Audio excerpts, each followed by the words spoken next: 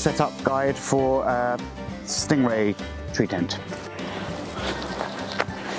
So when you open the bag up, you'll find the manual, the tent, 3 straps,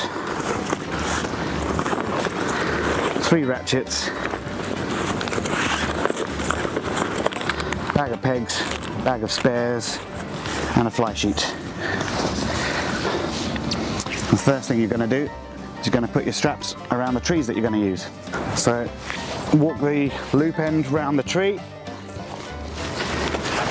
and then feed the tail through the loop and make sure there's no twists in the strap and pull it tight.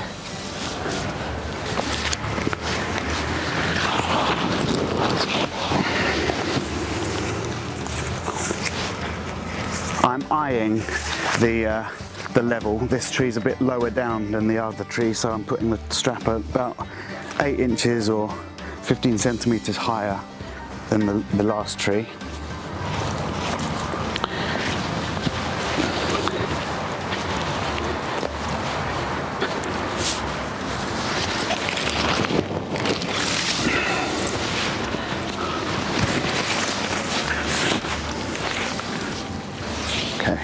Find tent pegs are rolled in with the tent. You want to unfold the tent and make sure all the corners are pointing to the trees that you're going to be using as your anchoring points.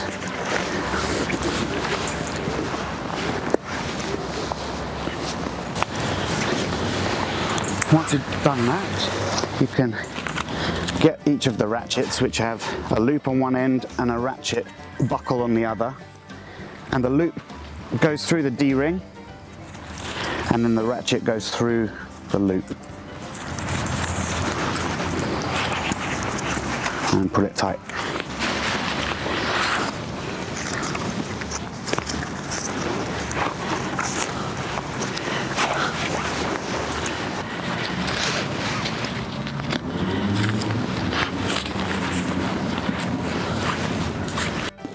Run your hand from the tree all the way down the strap to get out any twists, and then take the end tail of the ratchet and you can pump it a few times to make it easier to thread through. And then the first time you do it, you're just going to do a very rough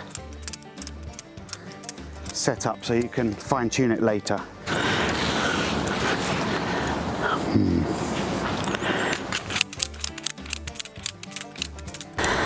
So put the tail through the spindle of the ratchet, then take the tail and pull it back towards the tree, and that will pull the tent off the ground. Clamp it, the tail and the strap, with both hands so they're in line, and then unlock the ratchet and pump it a few times, and then we can have a look to see if all our lines match up. So you want to look down the strap and you want to see these seams are pretty much in line with the strap on every side. Pretty good.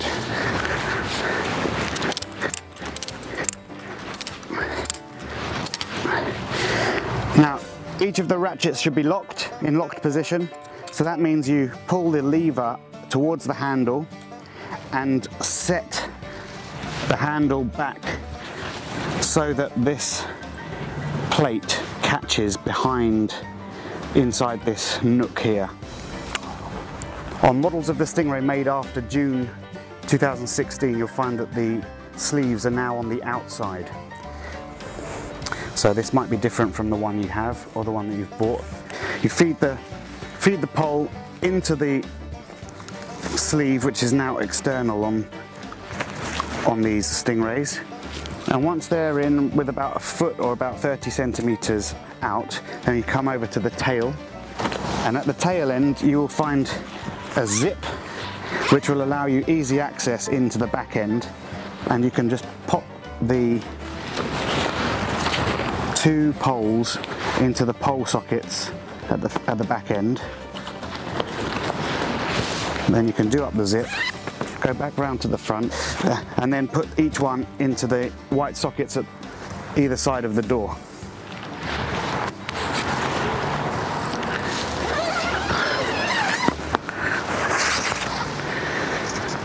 You've got a mesh here which will protect the insect mesh of the door from abrasion when you get in and out of the tent, and that just hangs over the door there. And the door can also be rolled up and fastened out of the way with the toggle and the loop.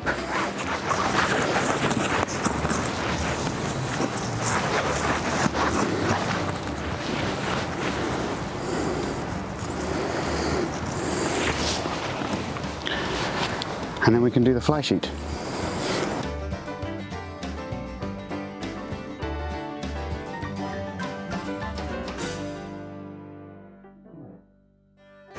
Time to put this fly sheet on. It will come with its own little clip band, and the logo will always be on the front center, so that's a good way to orientate yourself, because they are quite large.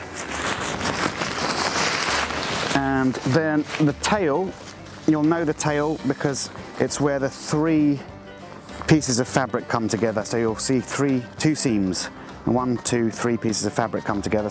The new fly sheets are slightly different from the old fly sheets in that they don't go through the D-ring, but if you position it about 20 or 15, 20 centimeters back from the D-ring, and then the idea is that you lace it around the strap. You can hook it to the back of the ratchet,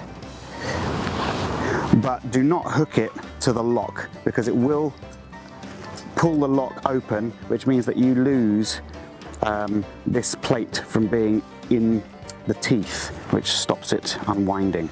So if you're going to hook it to the ratchet, hook it to the back of the ratchet. You have to go under the strap, and the fly sheet goes over the strap and over the tent. The other way you can do it is you lace it up the strap and then hook it to itself. Like that. And then the last corner, same thing. You can hook it to the back of the ratchet, or you can lace it all the way up and then hook it to itself. The reason that we've decided to bring the fly sheet past the carabiner is you can get better ventilation. So if it's like that, the fly sheet isn't touching the insect mesh on the inside, it's being pulled up the strap, so you get better ventilation. So each wing of the Stingray fly sheet, you'll find hooks and loops, and these can be clipped to the side, and that will give you full wind protection, but it does cut down on the ventilation inside the tent. So if there's 3 of you sleeping in there, unless it's really windy, I would suggest that you peg them out using the 3 yellow pegs provided, which will allow the air to circulate and you won't get condensation building up, and I'll show you how to peg them out now. Little bag, 3 giant screw pegs and 3 lengths of bungee cable, which you can just untie, unroll. Put a loop in each end of the bungee.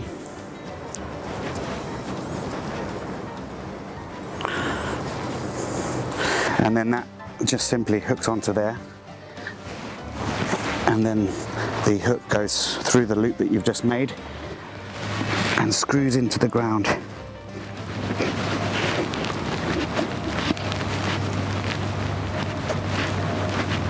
We often get asked what the 2 clips at the front are for on the Stingray, but if you roll your Stingray fly sheet up, you will find 2 little C-clips, and your fly sheet just pops in there like that,